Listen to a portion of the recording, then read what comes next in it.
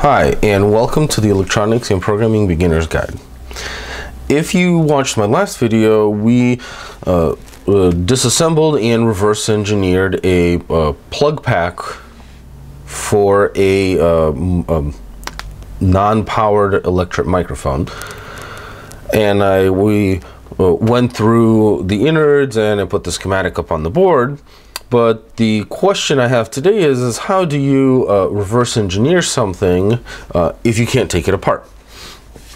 And I wanted to do this to my video camera, but I can't really record and do measurements on the camera at the same time. So instead, we're going to use my laptop as a stand-in today. If you look here on the side, we have a headphone and microphone plug-in here. The microphone is this guy right here, and I have checked previously this does provide plug-in power for unpowered microphones. And so what we're going to do is we're going to check to see what kind of voltage comes out of this port, and we're going to figure out what the pull-up resistor value is inside the laptop without actually having to take it apart, because who really wants to disassemble their laptop? To help us accomplish our goals, we're going to use one of these. This is a TRRS breakout board for a headphone jack.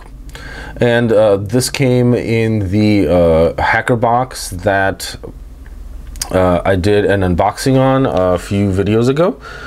And we're going to use a cord which, one end plugs into the microphone jack and the other end plugs into the breakout board. Now we're going to grab the cord here, plug it into our headphone jack like that. We're going to plug this into the breakout board here like that, and then plug that into here. This helps us keep this stable, and we're going to use this for probing a little bit later, and let's see what kind of voltage we get. So it may be difficult to tell from this angle. Let me see if I can zoom in a little bit. Like that.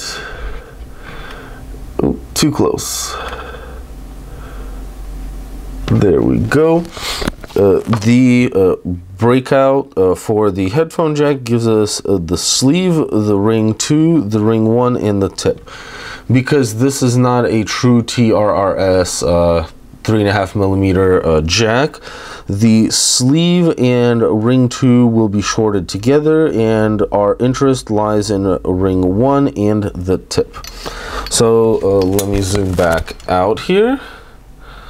So you can see the meter. I have the meter set to volts DC, and we can measure the sleeve to the tip.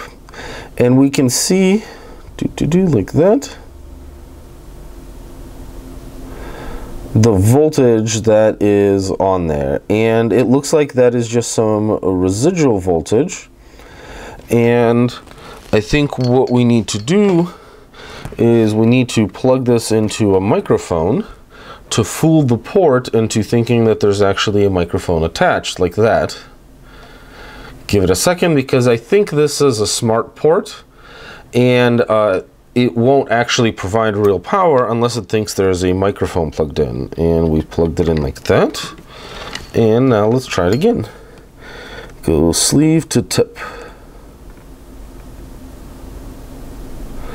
Nope, and of course it has to disappoint.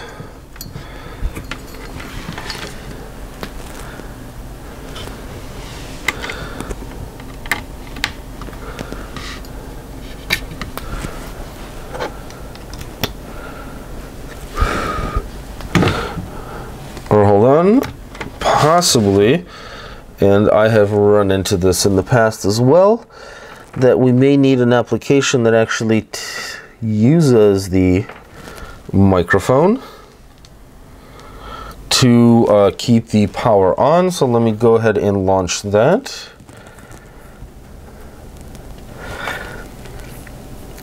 Like that. Okay, and hello, testing. Okay, so now I have an application running that's actually using the microphone. And I verified that signals are making their way to the computer from the microphone. And now let's measure some voltages.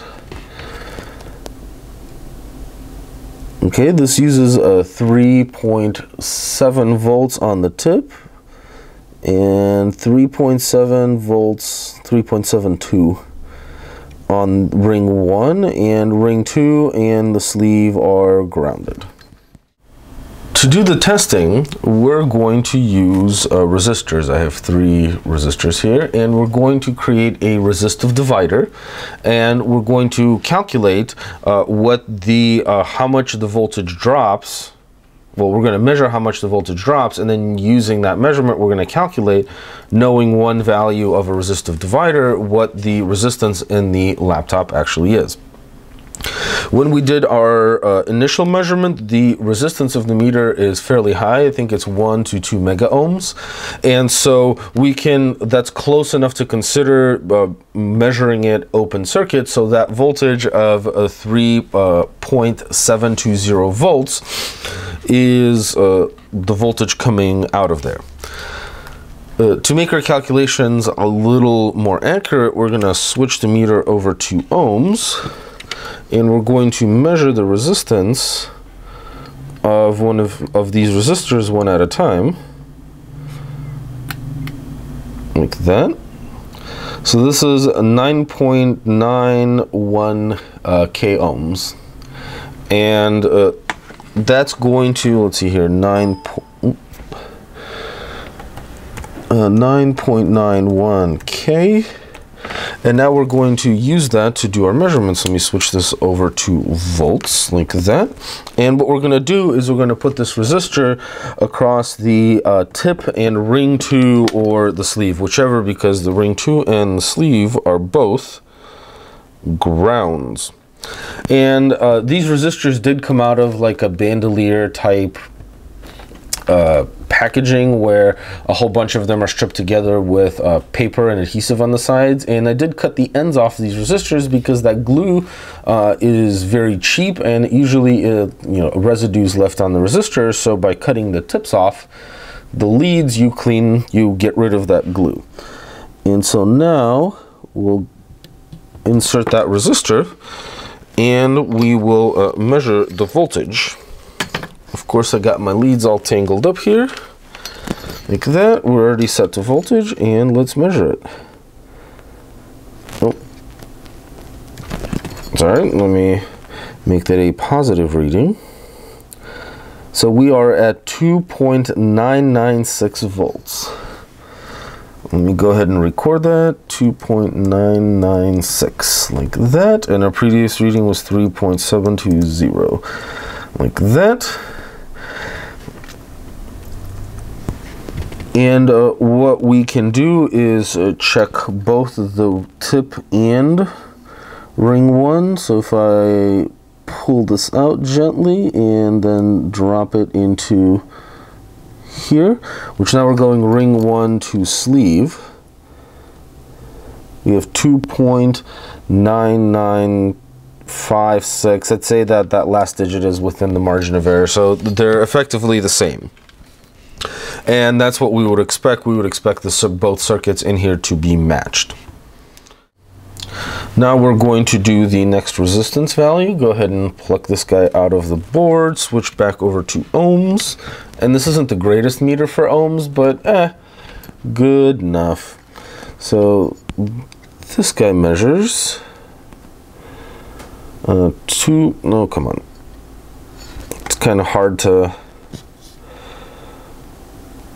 2.159 K. 2.159 K, like that.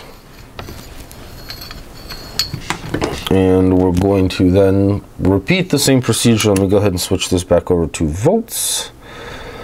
And let's go tip to ring 2, like that. And we're back at volts, like that. And we're at 1.766. 0.766, like that. And that's what we would expect. The lower the resistance, the lower the voltage is going to be, because this is the bottom end of the resistive divider. And again, lather, rinse, repeat. We're going to yank this guy, and I'm just going to assume it's the same for both. We saw that it's close enough. Switch this back to ohms, like that. And this is 0.989K. 0.989K, like that. Switch this back to volts.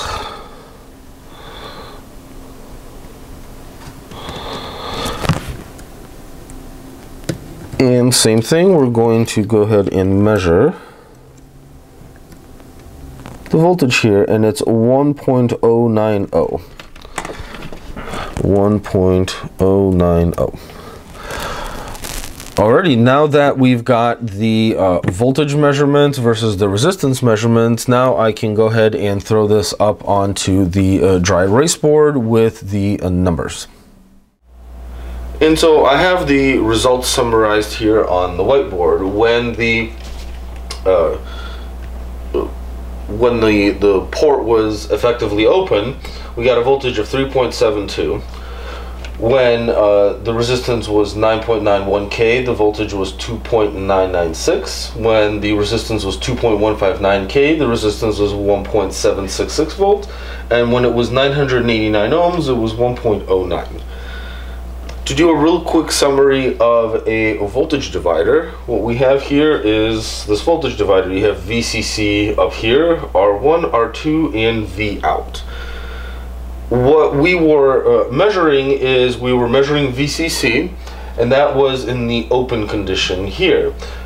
Because the meter, as I mentioned, has an input impedance of 1 to 2 mega ohms, the resistance R1 here is effectively swamped out by resistance R2, which in this case ends up being the meter.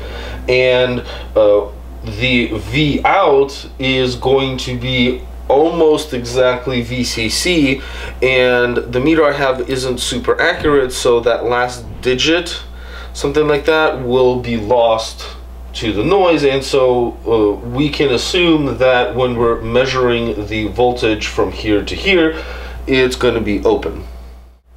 Then as we swap out R2, R1 is the resistor that's inside the computer, we get a different V out. So when R2 is 9.91K ohms, V out is 2.996, and so on and so forth.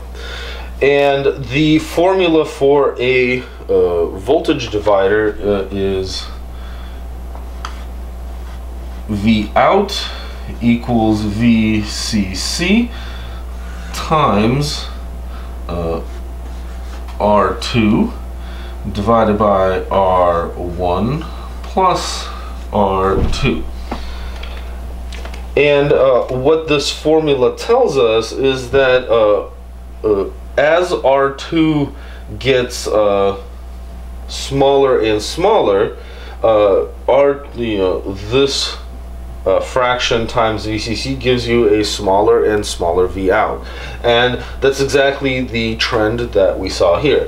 That when it's open, it's 3.72, and then 2.996, 1.766, 1.09, so on and so forth. And you can rearrange this formula to solve for R2, because you know what your VCC is, you know what your V out is, and you know what your R2 is, and that covers all but a single variable. But this is not math class, and I just used a voltage divider calculator online and calculated what the resistance value is for each one of these values. And drum roll please, the value of R1 is 2.390K ohms. And mind you, the whole point of this video was that we we're able to reverse engineer something about a system without actually having to disassemble it, figure out what the resistance value was, measure it, etc. We took some empirical measurements externally, and we were able to infer what the values of both VCC and R1 were in the system without actually having to disturb it. This type of reverse engineering is fairly common because it's quite common that due to whatever reasons you can't actually disassemble something, or even if you do disassemble it, it's too complex to figure out what it does inside. And so you can analyze what's inside a system to reverse engineering by applying stimulus and taking measurements. If you have any questions or comments, you're always welcome to leave them down below. And don't forget to give me a big old thumbs up. That always helps. And thank you for watching.